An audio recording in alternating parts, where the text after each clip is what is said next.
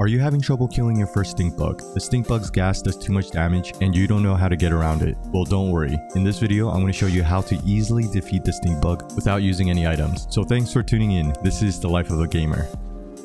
So the stink bug is a difficult bug in the beginning if you don't know how to handle them. Now the stink bug has two attacks. It has a bite attack and a lunge attack that damages and produces gas when it lands. Now ideally you want to equip a gas mask when fighting stink bugs because it will negate the gas damage. But in order to craft a gas mask, you need to have stink bug parts from killing stink bugs. You can also get stink bug parts from web sacks around the hedge, but it is random what bug part drops, so there's a chance you might not get any stink bug parts. Now you can use the same strategy I used in this video to kill your first bombardier beetle by throwing spears or other weapons, but there's an easier and simpler way to kill your first stink bug with no items. So let's check this out.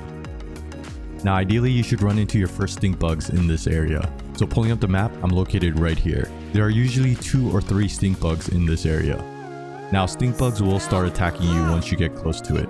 Once it starts attacking you, run to the red anthill and the red anthill and the stink bug will fight each other. So you can just watch and enjoy the spoils without doing anything. Okay, so once you know what to do, let's lead the stink bug to the red anthill. Now if the stink bug is sleeping or far away from you, you can throw a rock at it to get its attention and have it follow you. But if it's awake, you can just get close to the stink bug and it will start attacking you. Once the stink bug starts attacking and following you, run to the red anthill and then the red ants and the stink bug will start attacking each other. The gas damage will damage the red ants and the stink bug and the red ants will fight each other. Now one thing is that if you run too fast and you're too far away from the stink bug, it will de-aggro you. So if this happens, just run back to the stink bug and try to grab its attention. Wait till it follows you, then head to the red anthill. You can then just watch the red ants and the stink bug fight each other. And then after a couple minutes, the stink bug will die with a bunch of red ants. And then you can collect the stink bug parts and all the red ant parts. Now of course you can be safer if you have some healing items like bandages if you get hit by the stink bug. But if you're careful enough, then you won't need any healing items.